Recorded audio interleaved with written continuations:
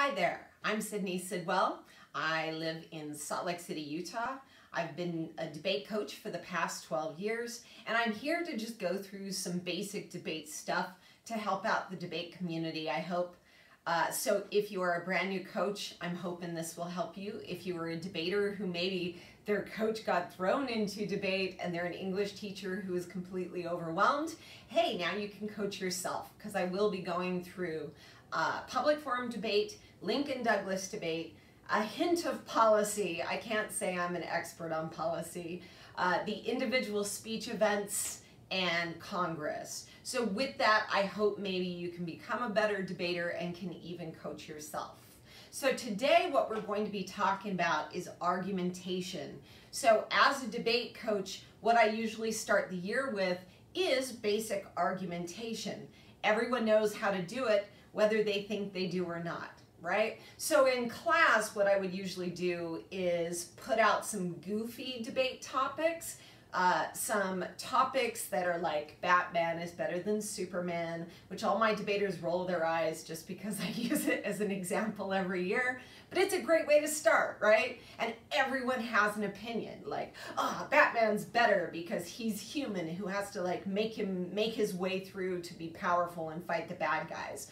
Or Superman obviously is the better superhero because he is tough and strong and like nothing can take him down except kryptonite. So what we do is I usually split the class up, or I have them choose, and then I have them write down all the different ways they think Batman is a better superhero and all the ways that they think Superman is a better superhero.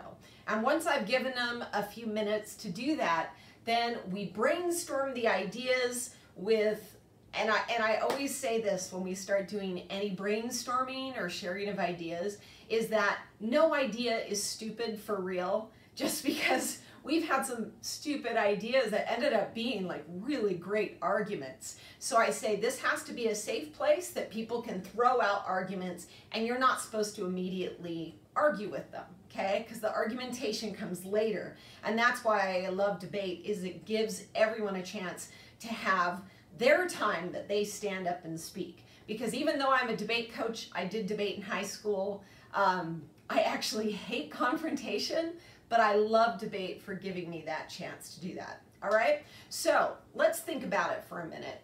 Is Batman a better superhero than Superman? So in brainstorming on the board, we would write down some ideas for each, and then I would put numbers by those ideas and make those the points. So I'm going to kind of walk them through what is called a spar round. Now spar, S-P-A-R, is spontaneous argumentation. I don't know how to spell argumentation. We'll just go with that. And basically, do not bug me about my handwriting. I know it's not good, but hopefully I can still help you out. Hey, it's free advice. There you go. So spontaneous argumentation is a great way to start debate, because kids get really excited about the topics. They totally get it. They go, oh, I didn't think I could do debate. I didn't think I was smart enough, but I can do debate. This is really cool. So what I do with spontaneous argumentation is that they are given a topic, and in real life, this is actually at some tournaments. With SPAR, there is 1 minute prep time. So they have 1 minute to write a case. And then after that, the affirmative gets up and they give a 3-minute case, while the negative is writing that down in a special thing that we call flow, and I'll teach you flow later. Negative then gets up for 3 minutes. And what they do in that 3 minutes is they attack the case, and then they do their own case, and then they attack the affirmative's case.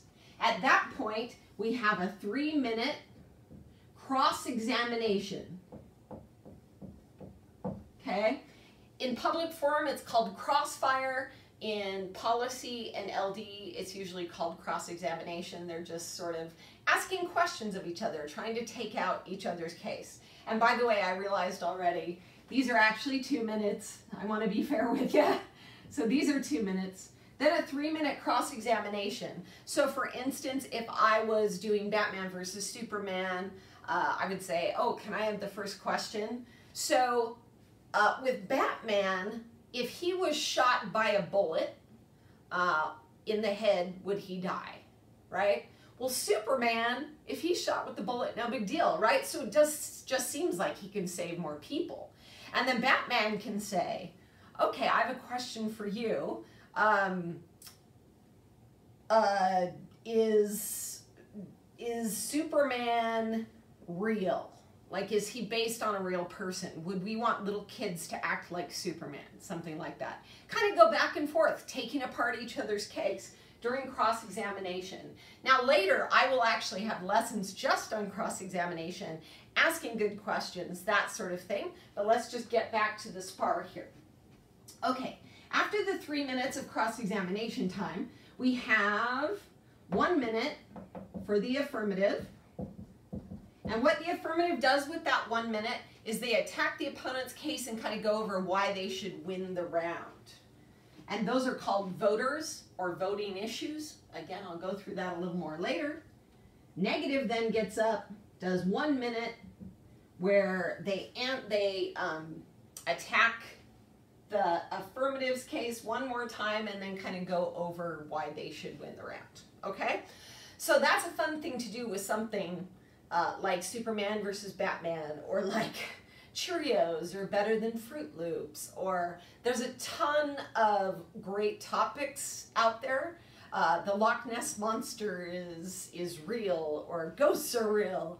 Anyway, just Google it. You will find a bunch of really fun spar topics. So that's a fun way to start the year, just because everybody loves, you know, arguing this sort of thing, and you get your basic argumentation, okay? So during that 1 minute prep time, which I usually give my brand new kids like 3 minutes, and I have my varsities go over and help them write a case, and that would just be 3 points that they believe in, okay? So during that time period, on a little piece of paper, right, they're gonna say, 1, Superman is indestructible, and Batman is not. Second, my second point would be, he can save more people. And third, he can fly, which he can get everywhere and again save more people, something like that. Okay, so whatever their 3 points are, I kind of say focus on those 3 points. All right, so basically you get that argumentation. You have an argument, you attack the opponent's arguments, you come back with your own. So what makes good argumentation though? Argumentation that you're going to see in public forum, in Lincoln Douglas debate, in policy, and even in Congress, right? So what makes good argumentation? All right, so let's go over that. A great argument has 3 parts. So let's go through those parts. The first part is the claim. Okay? A claim is what a lot of people do. They don't back themselves up. They're just saying it is what it is, right? Like, oh boy, I don't want to get political. I'm going to get myself in trouble. So let's go to marijuana, okay? So should we legalize marijuana or not? People who say yes say marijuana isn't nearly as, deadly as alcohol and cigarettes, okay? So that would be their claim. But why should we believe them? Okay, they're just a high school student, or they're just a citizen of society, right? They didn't do the studies. There's no reason to believe a claim without the next thing, which is why the next thing is so important, okay? And that is the warrant. The warrant is also evidence, okay? So with evidence, obviously at this point, this is when you bring up great studies. This is when you bring up experts in the field and great quotes from experts in the field. Statistics are beautiful, right? When you're doing the goofy spar, it's hard to bring up the evidence except by saying, in this movie, Superman stopped a nuclear weapon that was being shot at the United States. So that's your evidence, right? And that sort of thing. As long as we've seen the movie, we get it. Yes, that happened. But in real debate, in LD, in public forum and policy, dang, you better have evidence, right? And that evidence better have a great source of some kind. Why should we believe, you know, henrimansblog.com if we don't know who this person is, right? So when you use really good evidence that like is from Harvard or Yale or was done over a 10-year period or whatever, you're in good shape, right? And really most debates actually come down to the evidence part. The last thing that you're going to have when you have an argument, so that's the second thing, you can take notes and remember this forever. The third thing is the impact. Okay, the impact says why this is important and why it proves your topic true. I would say the 90% of the time, people don't have impacts with their arguments. I mean, I've coached a lot, I've judged a lot, you know, and I see this all the time where people are like, let's say marijuana. Marijuana, you know, is less deadly than alcohol. Here's some evidence for that, right? And if the topic was we should legalize marijuana, and they don't go back to that with their impact and show that we could now save this many more lives if people went to marijuana instead of alcohol, then you haven't fully explored your argument. The impact is massive.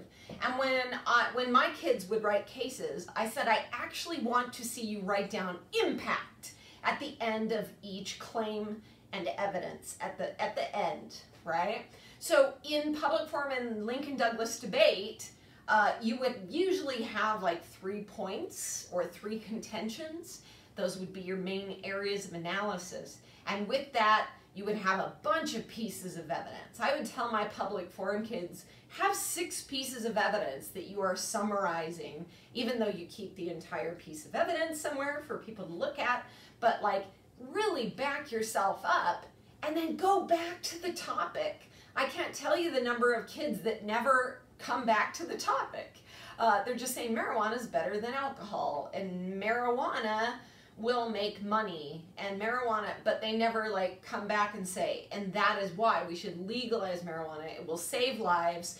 With the tax money, we can now improve education. We can decrease taxes on other things so people have more money to spend, which helps the economy overall. You can see where an impact then fully clarifies for the judge exactly how awesome your argument is. Does that make sense? I hope so, okay? Can't emphasize enough. Debateclash.com, Mr. Nico on there, he actually did a great thing on impact calculus that I would highly recommend you watching after you've done like a few spar rounds and you fully want to explore impact calculus further, which is just like adding up the impacts and clarifying for the judge why you win the round. Okay? All right. So that's your basics: claim, warrant, or evidence, and your impact. And with that, you're going to have great argumentation. So let's just really quickly go through maybe like a Superman case or let's say Batman. Seems like most kids, by the way, seem to like Batman a lot better than Superman. I don't know why, but there you go. Okay? All right, so let's do that. Contention 1. Batman is a real example for society. Okay? Real example for society. And I am definitely going to be shortening things all the time as I write, because you do that when you flow around, which is take notes on around. So with that, we have that, and then we want our evidence, right? So I can bring up, he uses brain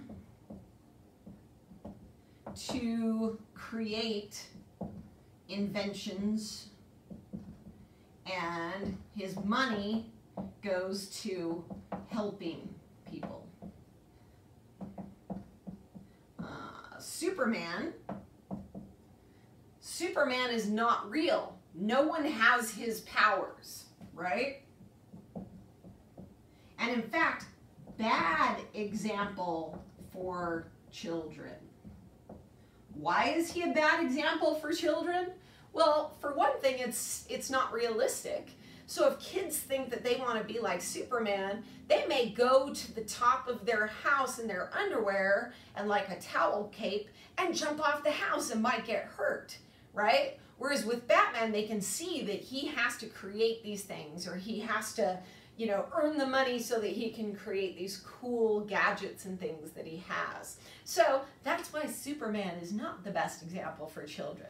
So you can kind of see, there's my claim, there's my warrant or evidence, and now let's go to the impact. So if I was presenting this case, I would say impact, Batman is the better superhero, because when we look at a superhero, we want someone who can be a good example for children. And Superman is not a good example for children, whereas Batman shows that no matter what happens in your life, tragedy or whatever it is, you too can help society, and Superman can't do that. That's what we want in a superhero, right? So you can see the impact kind of fleshes it all out, okay? And I'm going to end up doing that with all three of my contentions. All right, so again, one more time, we have claim, warrant or evidence, and impact for argumentation. Remember that. And next time we will go through even more. I'll talk about flowing and actually going through an entire round. Okay? Thank you.